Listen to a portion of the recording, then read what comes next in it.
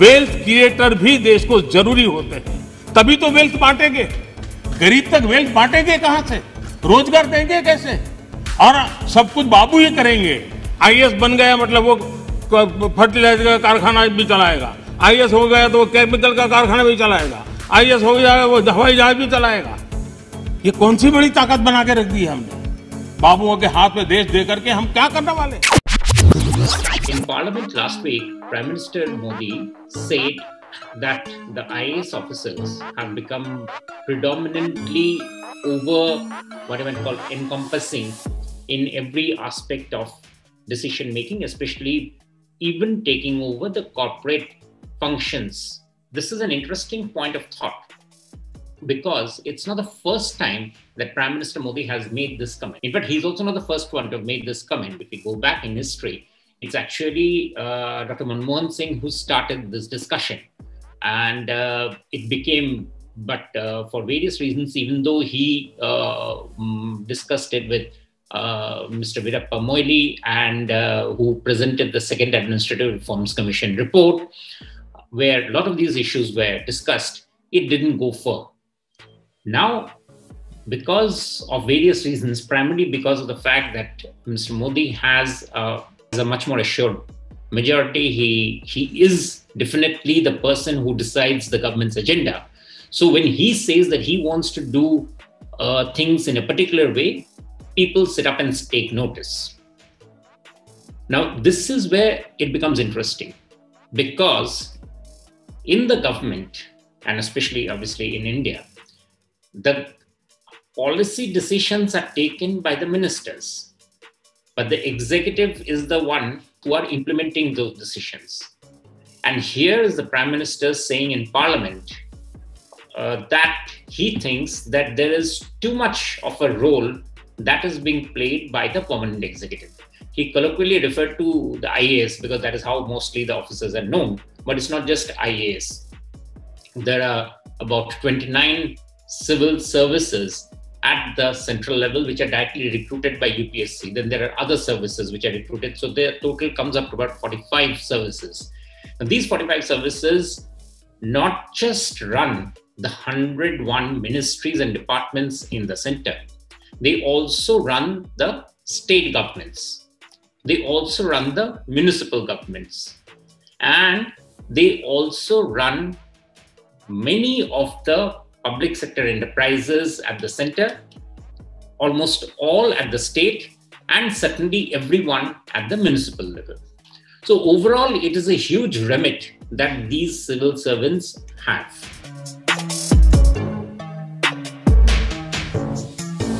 The government in this budget has said that it wants to do what is called asset monetization.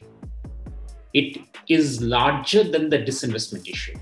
It means that the government is saying that I will not be in the business of running companies, even if it's profitable or whether it's loss-making.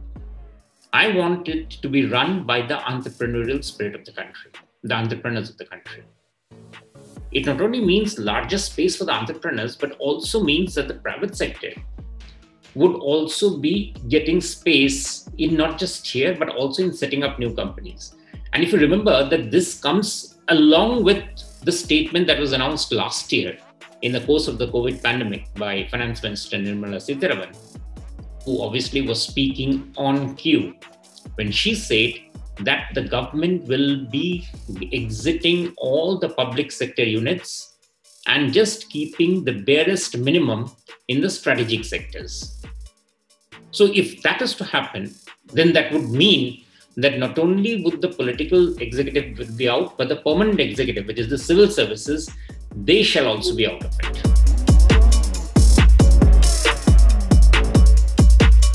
One of the easy answer to it is to say that, it's difficult. But why is it difficult? The reason why it's difficult is while the permanent executive, that the civil service obviously is seen as the face of these organizations, the political executive also has not been particularly happy to let go. Ministers have used the public sector organizations as an extension of their ministry space. It has happened in oil sector, it has happened in power sector, it has happened in shipping, it has happened in textiles. You name the sector. Defense is a very great area. In all of these areas, public sector enterprises have been used by the ministers as their force multiplier. And this has been through successive governments. Coal India was nationalized precisely with the idea that coal sector, if it wants to be growing faster, better, then it needs to be run by as a public sector company. The spate of nationalizations, which started during Mrs. Gandhi's time, has found support in successive every other governments. So it has definitely been a political call, which the ministries have been taking. The executive, therefore, is not the first, what I might call, line of obstacle. The obstacle has come from the Parliament of India, which has held that it is good to run a company under government. A very interesting area in this is the running of the ports. All the ports in India are run not even by the public sector. It is actually run by trusts. But even these trusts are run by government entities. They've been run as government appointed ones. So what has happened? It is a combination of several instruments that have been created.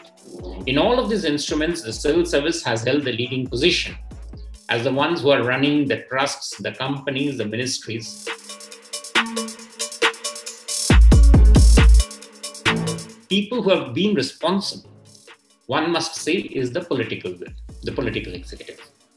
And because they have not been willing to let go, it has been comfortable. And subsequently, over the years, lots of reasons come along. Now, whether that has meant that the executive has done good job or bad job, that becomes the secondary question. Because the ultimate issue was that it was a question of control. That some of the officers will end up doing a good job and some will not do a good job is not germane to the question. Because if you're saying that I'm going to reserve a particular sector for the government, then whether it will perform well or not becomes a subsidiary issue. Luckily, what has happened is that over the past few years, the government has realized that it needs to get out of this business of running companies. It needs to get out of running of sectors. It needs to concentrate its firepower on only few sectors and leave the rest to others. Two reasons for that. One is that in India, we are clearly saying that entrepreneurship is coming of age. So if entrepreneurship is coming of age, then they should be given more play. And if they have to be given more play, then it just can't be little sectors. It can't be that, what is the old word that used to be used, the commanding heights of the economy. Those can't be reserved for the government. So therefore, it's a welcome realization within the government over the past few years that strategic disinvestment needs to be made. And now strategic disinvestment doesn't just mean in a few companies, but it means over the entire span of government's holding on of practically all sectors. It is a very big decision. And when that is made, then the next stage that comes along is how to go about it and who will go about it. Because remember, the same people who were running these companies are now being told that today you pack up your bags and some of you will actually be responsible for handing it over to others. It's a difficult question, particularly because of the fact that there is a large issue of political support to this entire thing. India is a country where the per capita income is rising, but it's still, there are large swaths of areas where people do not get services. And people often find that the comfort of getting a government service at whatever pace it comes along is still better than having to deal with what they feel the vagaries of the private sector, an entrepreneur who will provide it. There are now very good reasons, but it's difficult, definitely, in especially the poorer areas, to be able to convince people, and these people will have the right to decide on the vote every 5 years, that this is a good decision, that you can actually trust your neighbor rather than having to trust on a government, even if the government is 100 kilometers away or 2,000 kilometers away in Delhi.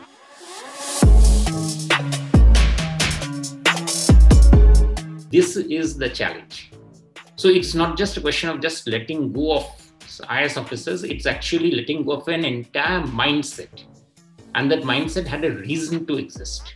It is true that what he's saying is absolutely correct. That is what is needed. There's no reason why the government should be running an insurance policy with a sovereign guarantee when that policy is in any case solvent for any insurance company. There's a regulator there. So the idea is therefore that we should basically start looking at expanding the role of regulators, allowing more and fair play among competing entries in the sector without the support of sovereign guarantee, and offer sovereign support where there is needed. Again, as I said, those are sectors like health, education, food. Those are the areas where it's needed. To do that, the government obviously will need to draw back its pool of officers from areas where they are now deployed, which they're frankly not doing a great job because it's not necessary. Even if somebody has run a company well, first of all, many of those institutions don't last. The profitable ones can soon become loss-making ones, depending on the entry and exit of the chairmen. So that's not really needed. What is needed is the government to be focusing its attention where nobody else can come in and will be willing to come in, which is basically the creation of the soft infrastructure sectors and building up of the hard infrastructure sectors and then selling out. So it is in tune with the budget priorities. The budget has also talked about asset monetization, where the government will be building projects and then handing it over to the private sector. In the social sector, it will not be handing it over. In the social sector, the government will have to run them. You can't run a government school in the private sector. There can be a competing private school, but it is the job of a government in a democratic country to provide health and education support to the people who cannot otherwise provide for it, who cannot otherwise get it. So that is the lay of the land. Is it a difficult one? It is. Is it an impossible one? No, I don't think it is so. But the reason is that this requires, first of all, a political change. That the Prime Minister said it in Parliament and has stirred a debate is a welcome thought, is a welcome process. But it needs at every ministries, in every person, at every level, to be followed through consciously, rationally, with decisions that are needed for the country to be able to take advantage of it. Just to end, there is an organization in Nizamuddin called Hindustan Prefabs. You wouldn't have never heard about it, but it's a government-run company which creates prefabricated structures, which has actually created none of those and is the oldest public sector unit in India. And nobody knows about it, but yes, it continues because even that is so difficult to sell off.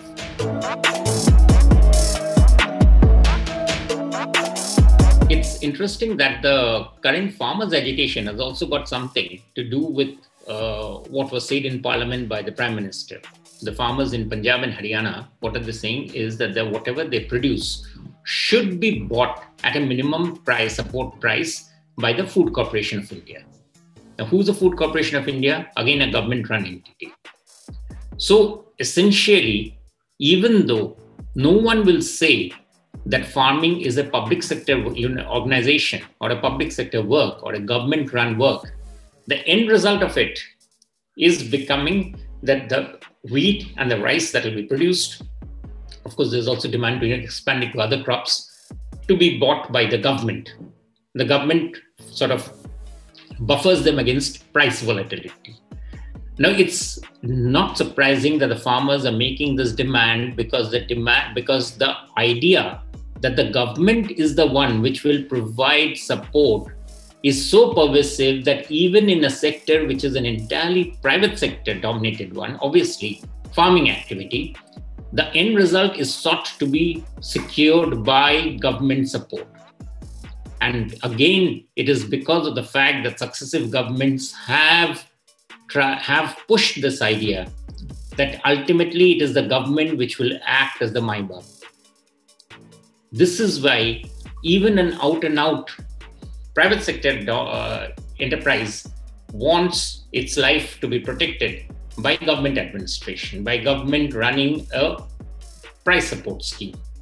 It's all those who are criticizing it, and of course there's reason to criticize the demand, have to also factor with the fact that this is also linked to our disinvestment dilemma, that we think that if a government comes in, then that is the best outcome for everybody concerned. It's not the best outcome for everybody concerned. It only expands the role of the civil service. It bloats it.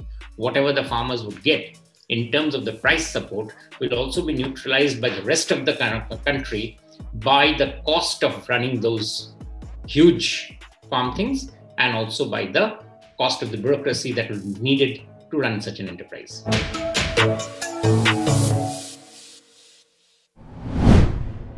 If you like this video, share it and subscribe to Business Standard. For more news, views and insights, log on to www.business-standard.com. Do also follow us on YouTube, Twitter, Facebook, Instagram, Telegram and LinkedIn.